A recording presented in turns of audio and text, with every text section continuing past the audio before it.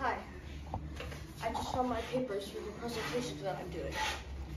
It is about how people can affect bees, and my question is, are people bad for bees?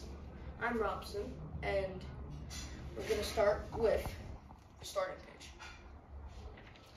page. So, are people bad for bees? We can be, no pun intended. So, first, we buy pesticides. Some farmers do, if they're non-organic. We buy poisonous pesticides that can kill the bees. It might be for mosquitoes, it might be for roaches, it might be for weeds, but it's very bad. And bigger pesticide companies push, and people buy it. And then it doesn't even work fully. Next, we have deforestation.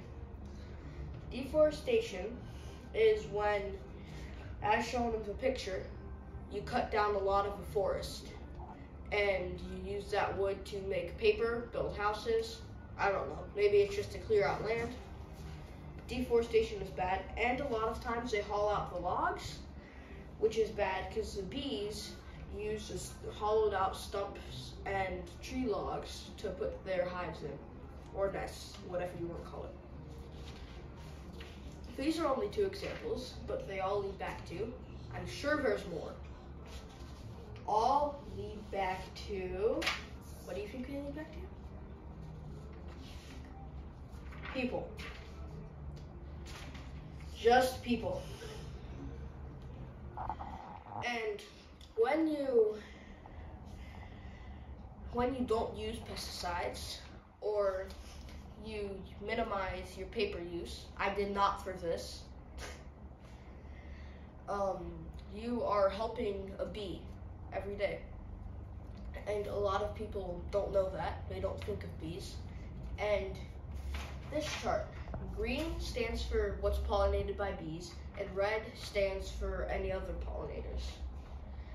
In www.greenpeace.org, in their article about saving the bees, it says that 80% of food we eat, or about 70% of the world's nutrition, maybe it said 90, I don't remember, was pollinated by bees. And it also said that bees can pollinate 300 million flowers in one day, one single colony of bees. Thank you. Bye.